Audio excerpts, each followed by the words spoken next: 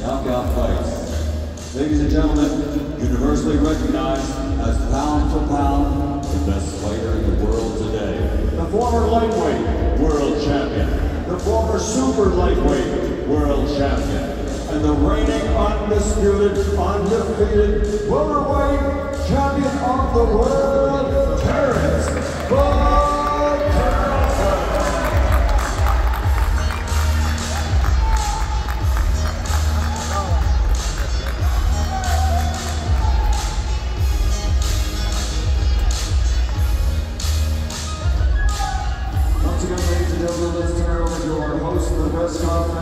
Mr. Thank you very much, Michael. It's time for our main event here in Los Angeles. Pound for pound superstar Terence Crawford challenges Israil Madrimov for the WBA and WBO interim world super welterweight titles on August 3rd in an event promoted by Riyadh Season US, Sela, Hearn, Matchroom in association with Goldstar, Queensberry, TGB and TGB Promotions. Crawford is gunning to become a full-weight world champion as he moves up to 154 pounds after conquering the welterweight division with that stunning KO win over Errol Spence to be crowned the undisputed champion at 147 pounds back in July in Las Vegas. And now the pound-for-pound great is looking to further his greatness by claiming honours at a fourth weight class. Madrimov is the man that stands in Crawford's way, and the Uzbek champion makes his first defence of his title against the toughest possible opponent after winning that belt in spectacular fashion in his last outing against Matchroom Boxing, the vacant title back in March in Riyadh. He stopped the Russian in 5 rounds with a dominant performance to continue his impressive unbeaten run in the paid ranks following a glittering amateur career. And now it's time to hear from the fighters, from the promoters as well. Eddie, and I want to start with you. I know you always back your fighters. I think you know more than anyone just how tough a task this is for Israil Madrimov. Well, for sure, thanks Eddie. And before we start, I think we just need to acknowledge again the event that has been announced today. Riyadh Season Card coming to Los Angeles, BMO Stadium, 25,000 people. It's going to be, I think, the best card top to bottom we've seen in America. His Excellency, thank you so much, Dr. Hearn. All the work that's gone on in really the last 48, 72 hours. I mean, let's take a look. This guy to my right, the pound for pound #1 in the sport. 3-division world champion, broke out hearts in Scotland many years ago when he beat Ricky Burns, undisputed at 140, undisputed at 147. I think everybody now giving him the props as a generational great. The man to my left, this guy is super elite. You know, when he won the world title with ease in Riyadh, to take your first defence against Terence Crawford shows you what he's all about. I promise you, this guy will bring everything to this fight. This is a very dangerous, dangerous fight. Terence Crawford, I believe, Bomac and the guys, they know that. And big respect to Terence. He steps straight up, will fight absolutely anybody. And just looking at the card once again, I think it's important to break it down, as I said. Terence Crawford against Israil Madrimov, the WBA and the WBO Interim World Championships. Isaac Cruz against Jose Valenzuela for the WBA 140-pound title. Jarrell Miller against Andy Ruiz back in Los Angeles. And what a fight between Tim Tszyu and Virgil Ortiz Jr. at 154 pounds as well. David Morrell against Hot Rod for the WBA Light Heavyweight World Championship. Andy Cruz against Moran, and still more to be announced. This is, I believe, the greatest fight card top to bottom the US has ever seen. And thank you to these two great fighters. As I said, it's an honour to be working with League One and Terence and his promotion company and all the promoters as part of this Riyadh season event. As always, I back my man. This guy's a super athlete, huge puncher, huge 154-pounder. And all the respect to the Crawford team, but my man ready to keep his championship in Los Angeles on August 3rd. Yeah, let's speak to Madrimov's manager, Vadim Kononov, to your far left. Vadim, you always put your fighters in tough fights. You've always asked for your fighters to be in the biggest fights. This definitely ticks both of those boxes, doesn't it? Well, it's really about the boxing itself, wanting the toughest fight. To be honest with you, Israil, Eddie can confirm this, every fight he's had so far, if there was a choice, you know, we would pick the toughest opponent we can get as he was coming up. And when I called the team, you know, when I called my brother Ali and I said, you know, we have this opportunity. At that point, we were discussing the possibility of having Israil defend his title in Uzbekistan at home. And I was like, you know, there's this opportunity, and you know, opportunities like this come, you know, once in a lifetime sometimes. We might have it today, we might not have it tomorrow, and you know, all the respect to Team Crawford for taking a tough fight, because I think this is going to be a real competitive fight. And I hope that you know, Terence Crawford is going to 154 with all the confidence that he's been in all the other divisions as well.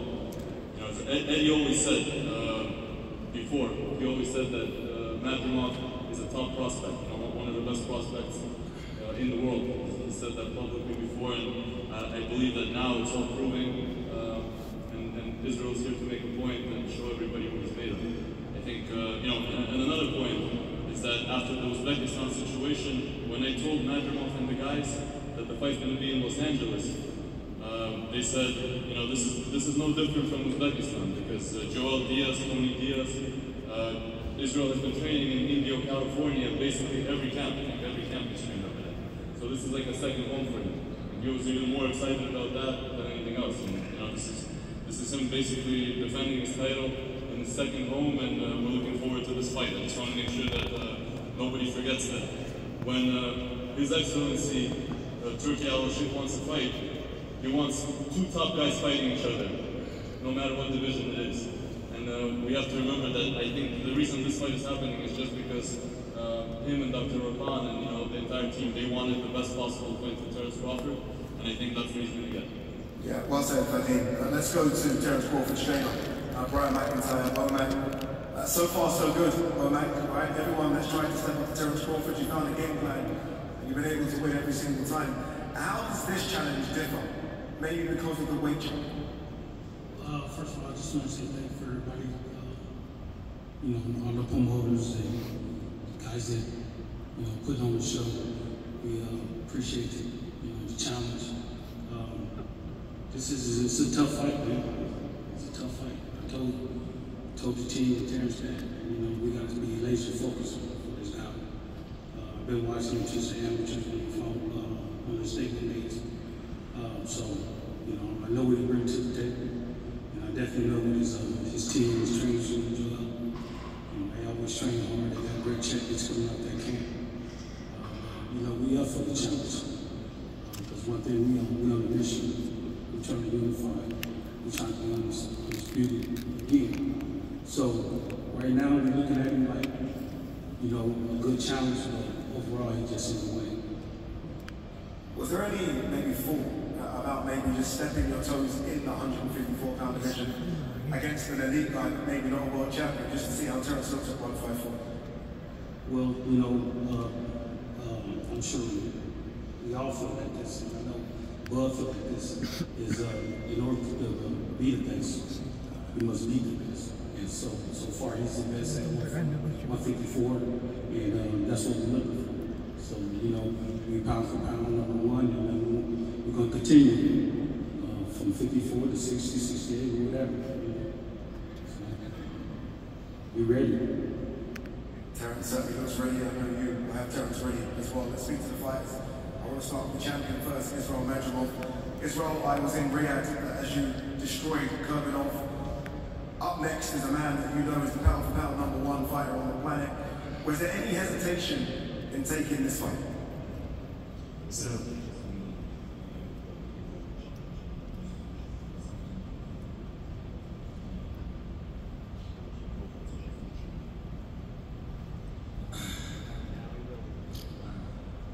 alaikum, hello everyone. Alhamdulillah. I'm happy to be here.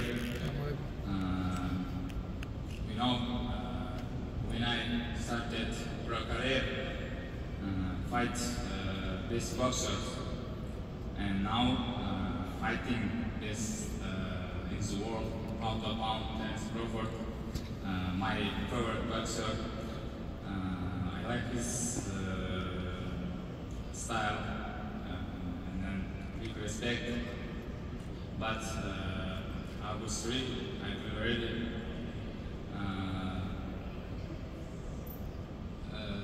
Скажем, ну, я для этого я всегда боксирую, и когда слышал это новости, я рад слышать этот бой. There's no hesitation because this is what I've been here in boxing before. And as soon as I heard the news, I was very happy. I knew right away that I wanted this. Terence Crawford, we all know, unbeaten, a free-weight world champion. You would have watched his fight against Errol Spence, which was supposed to be a 50-50 fight, Israel, and he dominated Errol Spence. What do you think you can do to get the W? Israil, он в крайнем бою, в 50 на 50 бою, который ожидали, он избил, легко победил Эрла Спенса. Ты, скорее всего, видел этот бой. Что ты думаешь об этом бое и чего ты ожидаешь в бою?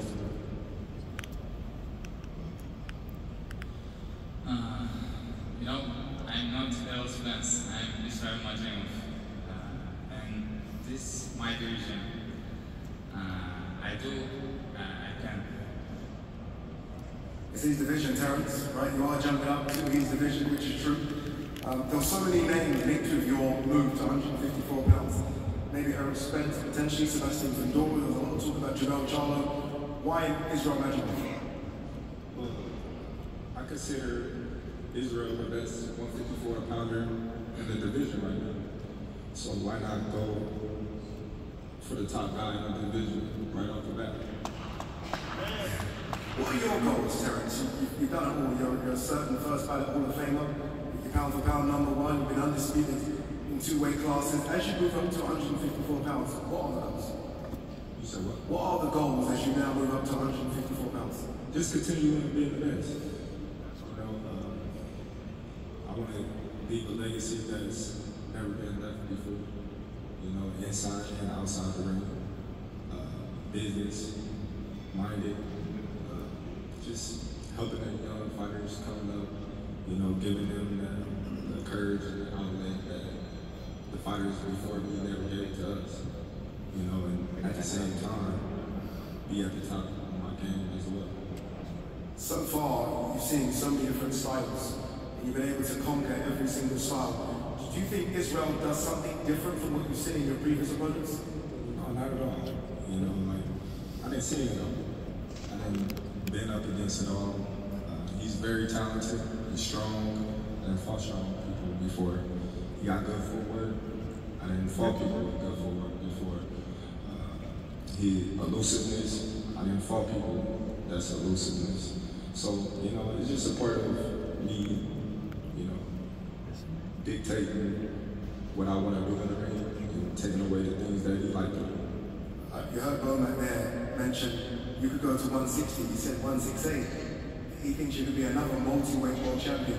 Do you have aspirations of going further up the weight class? Well, right now we at 154, you know, so I'm gonna make my mark at 154, and then if I'm still around boxing, then we'll see what the future holds, but right now, I'm gonna make my mark where I'm at. Indeed you will. Eddie, Riyadh Season so far has proven to host some of the best boxers on planet Earth. How good is it? We've seen Israil Madrimov in Riyadh Season, obviously first time seeing the pound for pound #1 in Riyadh Season. Yeah, I think, you know, as I said earlier, His Excellency listens to the fans, and you're seeing so many incredible fight nights in Riyadh and Saudi Arabia. Of course, the undisputed heavyweight world championship between Tyson Fury against Alexander Usyk just a couple of weeks away, and 2 weeks after that, Bivol Beterbiev at 175. I think one of the greatest fights in the sport, 5v5 beneath that. It's just the most beautiful time for the sport. But as I said earlier, His Excellency reads, he listens. US fight fans, UK fight fans are saying, hold on, when are we going to get a taste of Riyadh Season? So what does he do? He goes and brings the pound for pound #1 in the sport to Los Angeles for a Riyadh Season event. So, you know, we owe him a huge amount of gratitude, not just for this incredible fight, but for the whole card. But people in boxing know this is a tremendous fight. This is going to be a war. This guy is so strong, punches so hard. Terence is right, he's got great footwork, he's very elusive, he's very smart, and you're talking about the guy probably with the best IQ in the sport to the right. So this is a pure matchup, this is a technical matchup, there's going to be, you know, skill, there's going to be pressure, there's going to be power, and I'm looking forward to see how Terence can move to 54. Because sometimes I keep saying, these great fighters will only get beat when they move too high up in divisions. I hope it's at 154. You know, he moves to 60, he moves to 60. You know, Your heart will be broken again. my heart's been broken before, and you done it. You broke my heart in Glasgow, you broke my heart with the dongle. So all the respect and credit, but make one thing clear. They know this guy is for real. By what Max said, he's 100% right. At the moment, this is the best 154-pounder in the world, Israil Madrimov, and he will give it everything. You're not talking about a guy that's past his best, who's had injuries, who's tight at the weight. You're talking about a fresh fighter that is in his absolute prime in Israil Madrimov. So he's ready for war in Los Angeles, 100%. Final one from both fighters. Israil, you've got a fantastic knockout record. Are you expecting to stop Terence Crawford?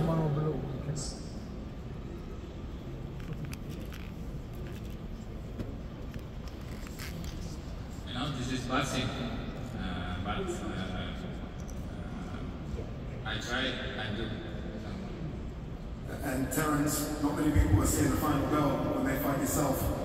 Is it almost just expecting that you do get the knockout as you always do? Well, I always tell everybody I never go in the ring looking for the knockout. But if I smell blood and stare, we out of there. Good luck to both of you. All this for a fantastic main event. Live, it's a lot of fun. Los Angeles, this is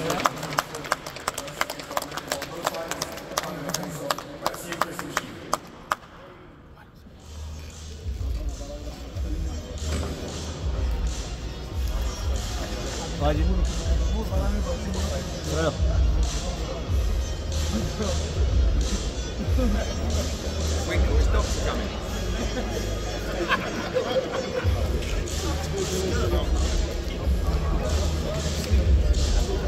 I'm gonna do the face off. Okay.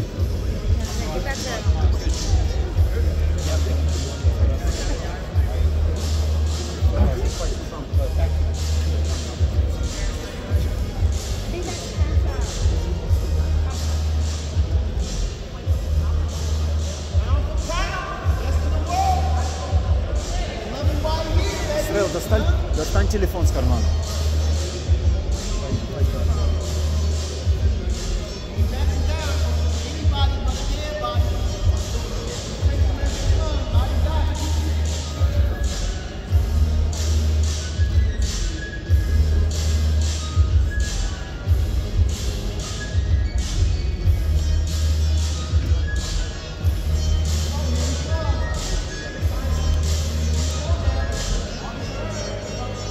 Riyadh Season.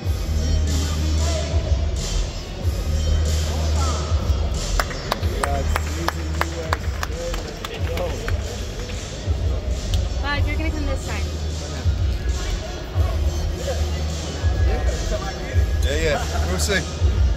Another one for Israel. Yeah, I'll take it. No, that ain't Prove them wrong again, bro. Keep doing your thing, bro. Keep doing your thing, bro. We'll give it back to WBO. We're coming out this side. You're gonna go up to the studio.